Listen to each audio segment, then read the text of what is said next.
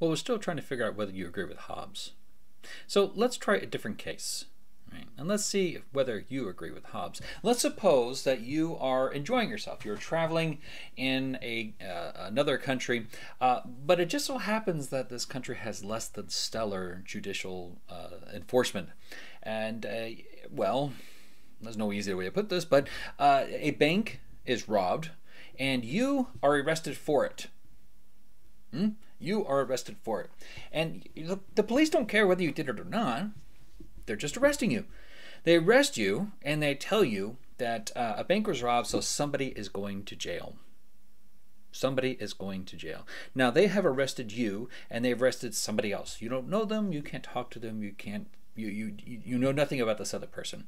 And they are telling you that it's like, look, somebody's going to jail, but we'll make a deal. Or we'll give you a deal here. Okay. So you can either confess to robbing the bank, and accuse the other person of being your partner, rat out on this other person, or you could just stay silent.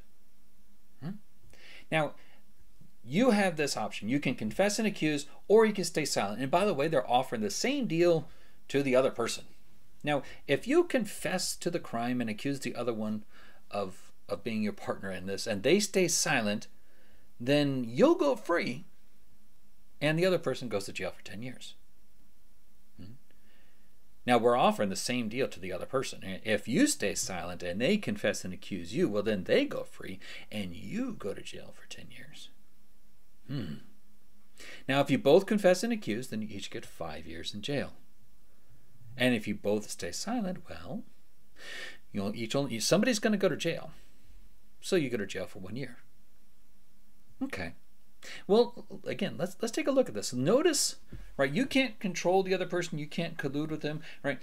You can only make a decision given what they're doing, and they're not going to tell you what the other person decides until after the fact, right?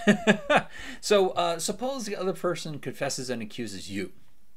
Well, if they confess and accuse you, then you can either confess and accuse, or you can stay silent. Well, what's the better consequence for you? 5 years in jail or 10 years in jail? Well, obviously 5 years in jail is a better consequence for you. You should confess and accuse if we're looking at these consequences. Okay. Well, suppose the other person stays silent. Well, if the other person stays silent, then you can either go free or you get a year in jail. Well, which one's better? Well, going free is better. So that means confessing and accusing again. So no matter what the other person is doing, the outcome is better for you if you confess and accuse. So what do? Do you confess and accuse, or do you stay silent?